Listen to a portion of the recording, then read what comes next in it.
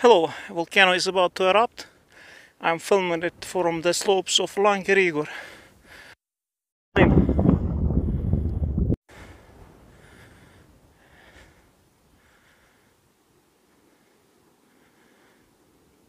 Today is already June 8th, some quarter past midnight.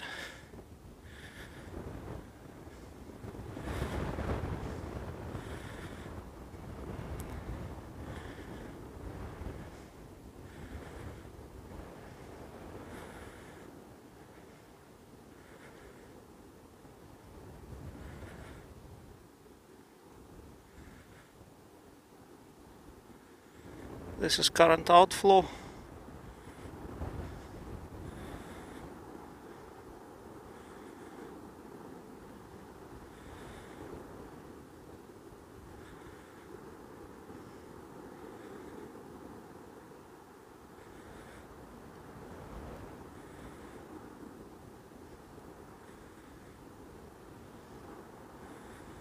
It's pretty high walls. You see, lava is dropping from very high height. The walls grew up. You see, volcano is growing in size.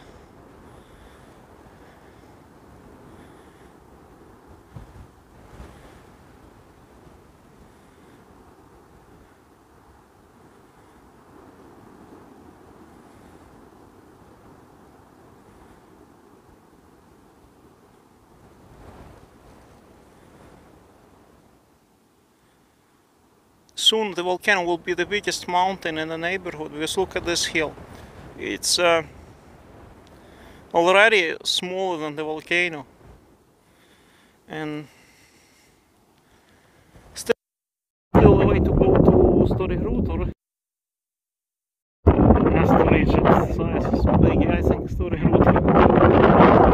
It's growing. So this is the eruption today on June 8th in the night.